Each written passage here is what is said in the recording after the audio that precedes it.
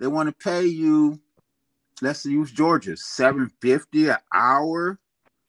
So that's what? 7, 8, 56, 5, $60 for a third of your day. What's the value? Where's the value in your life outside of doing for others or maintaining yourself? You don't get to do nothing but work for somebody else and maintain yourself. Maintenance. Yeah.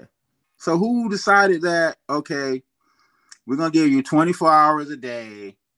You're going to work 9 to 5. You're going to sleep from, let's say 12 to 8, because most people go to work at 9, spend that hour getting ready. Where's your day going? So from 12 to 8, an hour in between, and 9 to 5, you sleeping on somebody else's clock. I don't get that. Like, the average American works 40 plus hours a week. We're just talking about everybody trying to get overtime to make extra cash.